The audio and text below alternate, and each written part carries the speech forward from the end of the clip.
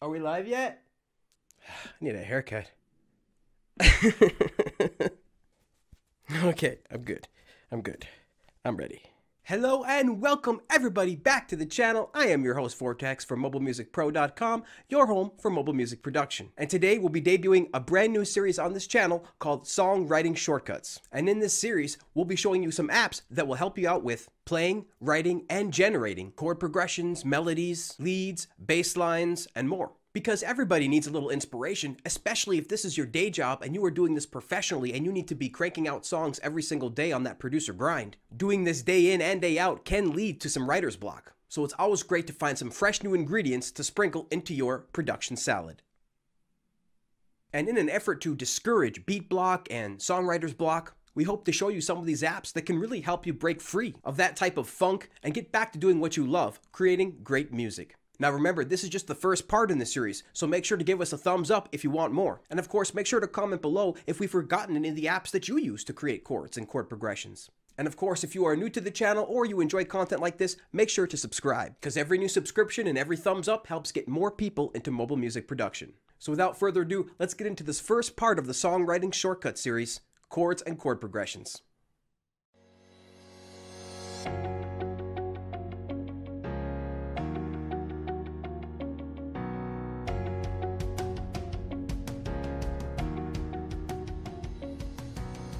Alright, hello and welcome everybody to the first video in this new series called Songwriting Shortcut Apps.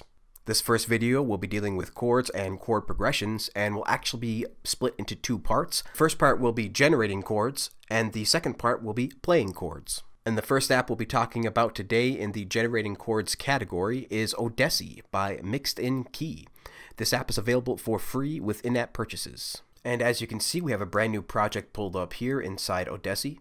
And in this app, you can actually add chords, bass lines, or drums. But for the purpose of this video, we're just going to be adding chords. So we can do that here by clicking Add Chords. This brings up the menu where we can then choose which type of key we'd like to play the chords in. So as you can see here, we're starting with C major. We can change that at any time right here. Let's change that to D minor, just like that. And at any given time, you can actually scroll through the different chords just like this.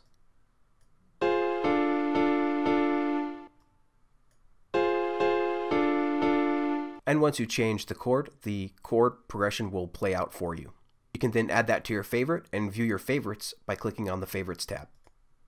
You can also choose which sound you'd like your chord progression played back in. The default is piano strings, and you can change that anytime by clicking on the chord sound. From here you can see a wide list of sounds to choose from, including saw synth, sine pluck, stabby saw, and more. Based on the key that you've chosen, it'll show you a list of chord progressions that you can scroll down from and choose at any time by just tapping on them.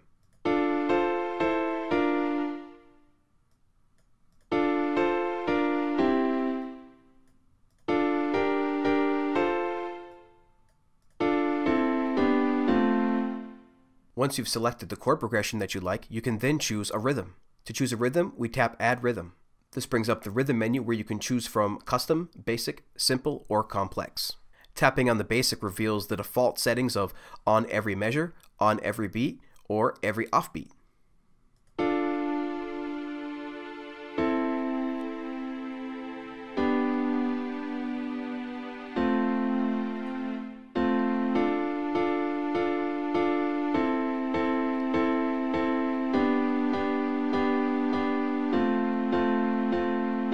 Clicking on the Simple tab reveals a huge variety of different rhythm types and different styles.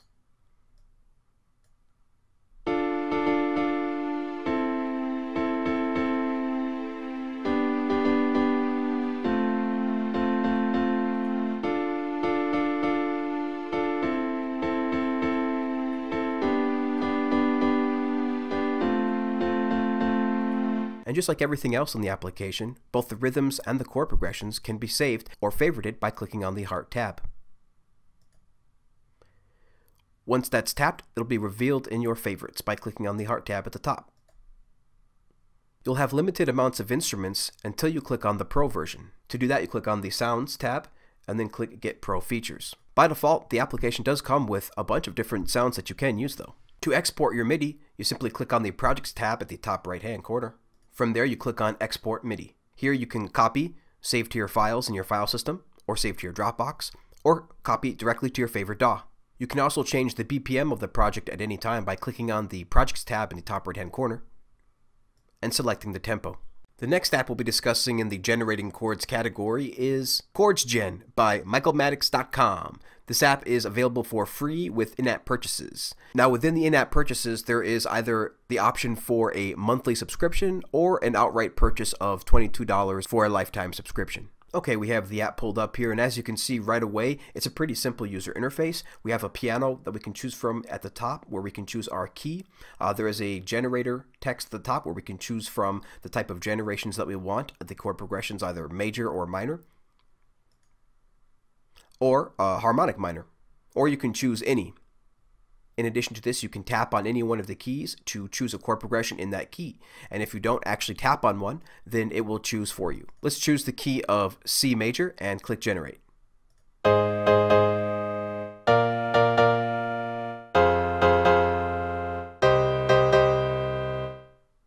Once you've found a chord progression you like, you can either export it or save it as your favorites by clicking on the Hearts button. You can always play back the chord progression by clicking the play button below.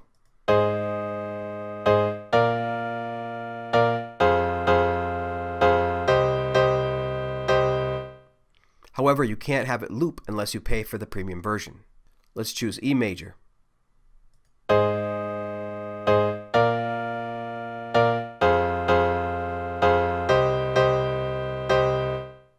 Alright, let's choose A major.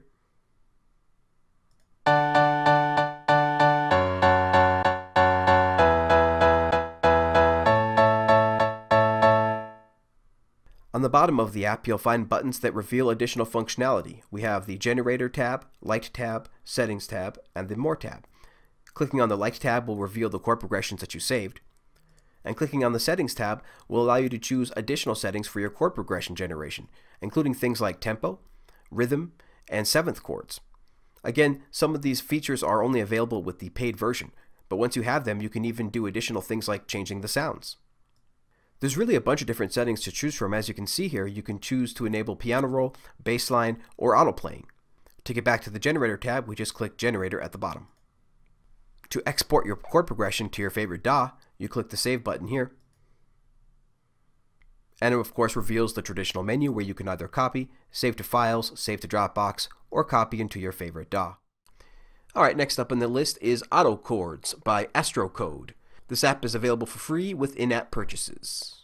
And as you can see, it has a pretty slick user interface. You can change the different colors that you'd like to see by clicking on the settings icon in the top left-hand corner and choosing the theme. I have it set to purple, but you can set it to green, autumn, blue, or monochrome. And right away we can see our piano here with a chord progression set. Currently we have this chord progression set to A minor, and it is set to positive. You can choose which chord progression you'd like to have in their list by clicking on the drop-down menu at the top. This reveals the different list of chord progressions that is available within this app. And as you can see, they're mostly categorized by feeling. So we can see here we have joyful, happy, funny, and creepy. So if we choose ballad, we can see that it has generated a chord for us.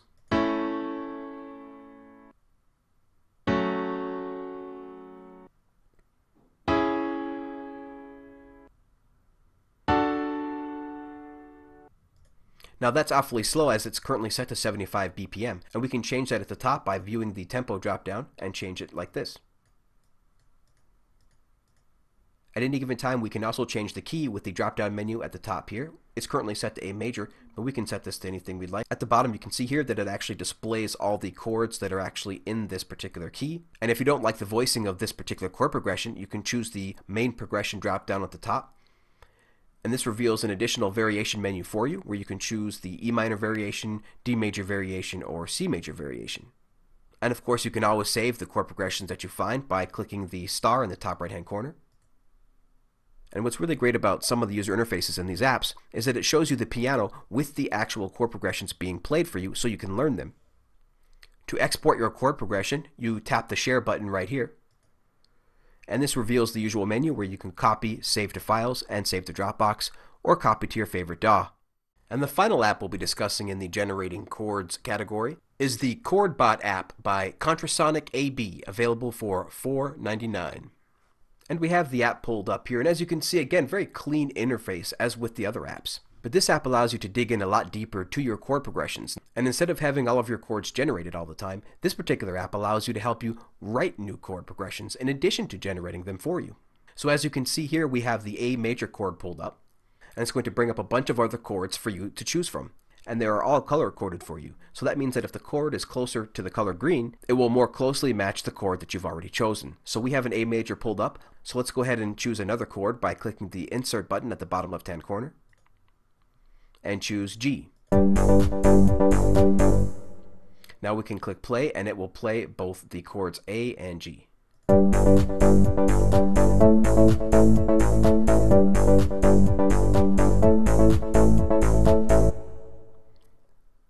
And if we select G, you can see that we have a bunch of other chords to choose from that are all green.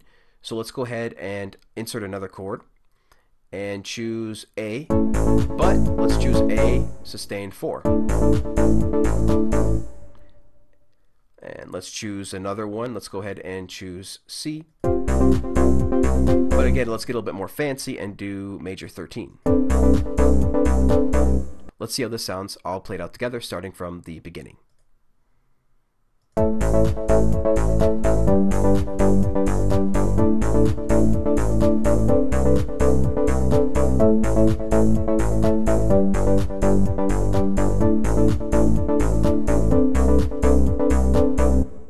So as you can see, this app can allow you to create either simple or complex chord progressions very quickly. You can choose your chord duration at the bottom. By default, the 4/4 is selected. Once you've selected a chord on the left, you can see the chord type information in the center. Here we can see that we have a bass of A and the key is in C major.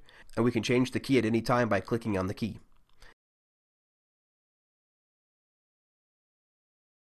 To see your different tracks, you would click on the mixer icon at the top, which reveals the instrument mixer menu. And of course, there's presets available too, which can be revealed by clicking on the presets button. There's a bunch to choose from, including Busy, Chicago, Chorale, Iceman, and more. To export your chord progression, we tap on the File menu in the top right-hand corner. This will reveal the menu where you can open, save, export, or transpose. You can choose to either export your song in MIDI or audio. Let's choose Export to MIDI. And of course, that brings up our familiar menu where we can copy, save to files, save to Dropbox, or export to our favorite DAW.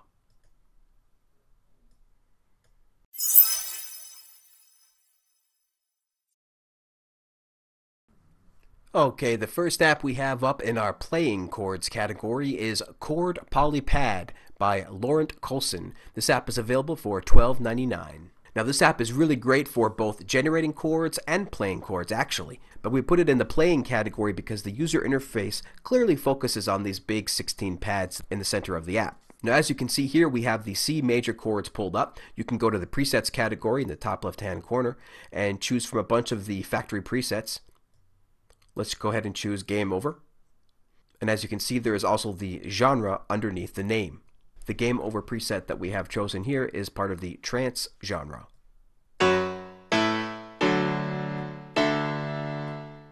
Let's go ahead and choose another preset.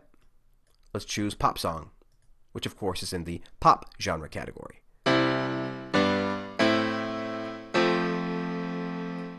You can of course create and mix and match your own chord progressions and save them in the user category here. As you can see, when you play the chords, the corresponding notes shows up on the piano below, helping you learn and understand which keys are actually being played, so that you can actually learn how to play these chord progressions.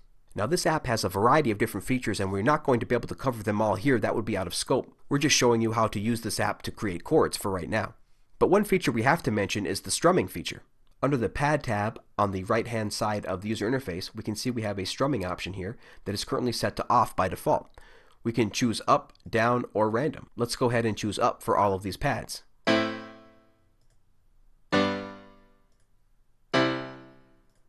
And now we'll play them back.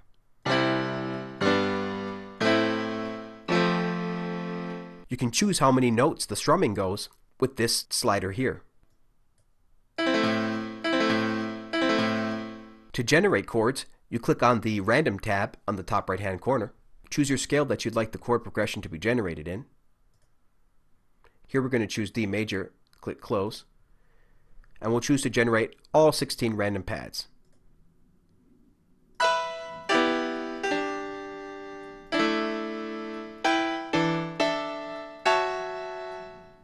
You can choose the chord complexity, ranging from simple to complex here. This app comes with a variety of internal sounds, but of course you can also use it to play sounds in your favorite DAW. To do that, we'll go to the Options menu by clicking on the tool icon in the top right-hand corner. And we'll output this to Cubasis instead of the internal sounds.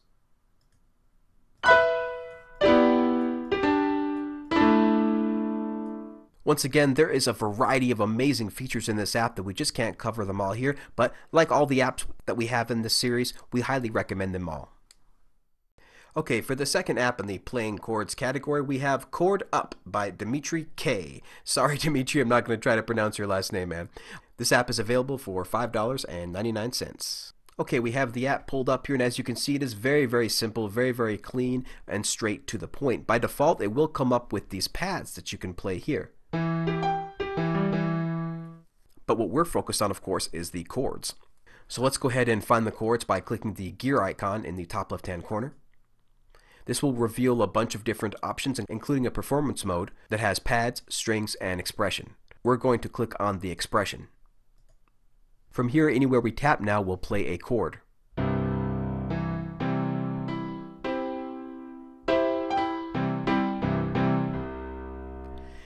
We can choose how many keys are actually in the chord by clicking on the dots here. By default, we just show the 1 dot. We can click on the 2 dot, and then the 3 dot,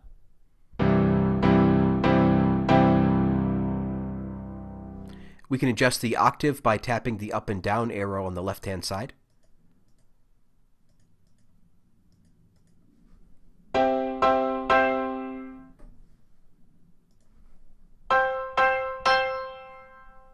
The expressive mode really allows you to play chords really easily.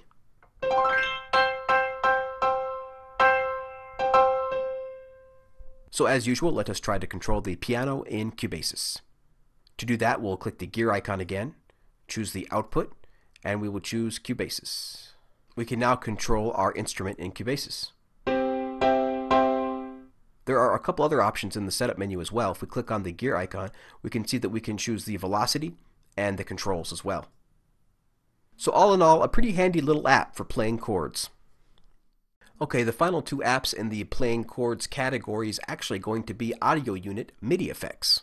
And the first one we're going to be talking about is the KB1 Keyboard Suite by Kai Aris, available for $9.99. So let's go ahead and pull it up in our DAW of choice, Cubasis. You can pull this up in any DAW that supports MIDI audio unit effects. We'll choose MIDI effects, click on Tap Effect. We'll scroll down to Numerical KB1. By default, it'll pull up just a standard keyboard, which you can play. But we're going to check the preset here. We're going to select the preset and choose Basic Chord. From here now, we can see that it actually pulls up all of the different chords that we can choose from. Currently, we're set to a C major, but we can change that by clicking on C and clicking the minus or plus, which will scroll us through the different chords. Let's just keep it in C for now, C major, and we can play a couple of these chords.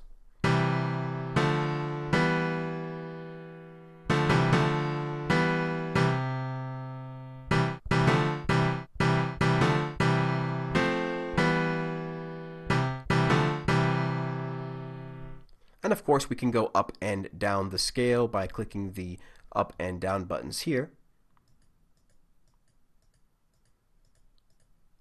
which is changing those numbers as you can see at the bottom.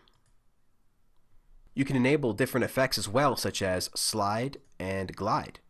There is a variety of different layout options that you can choose by clicking on the gear icon here on the top left-hand side of the corner, and you can choose the different layouts, number of rows, row spacing, scale, octaves per row, and root note, all that good stuff. And of course, the chord settings, which is the chord type and chord mode.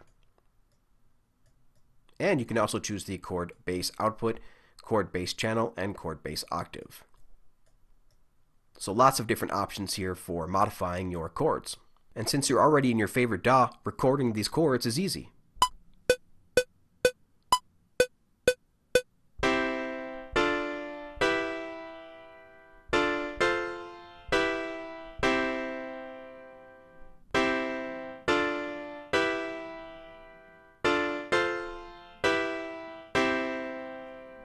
All in all, KB1 is a very handy app to have if you wanted to be able to play a bunch of different chords and you don't quite know the music theory yet behind them.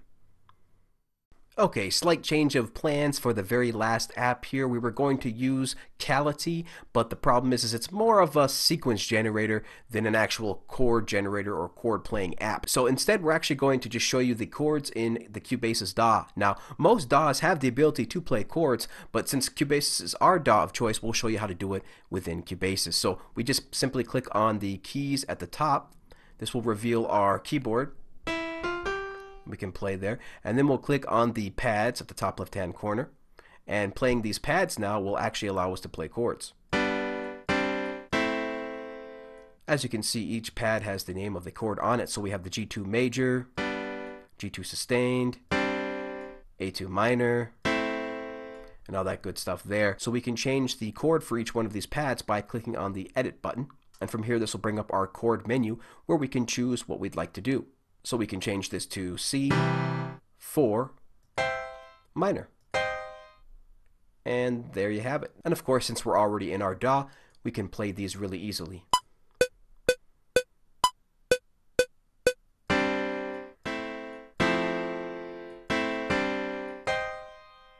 Again, this is just playing pads in Cubasis, but most major DAWs will have the ability for you to play chords within them as well.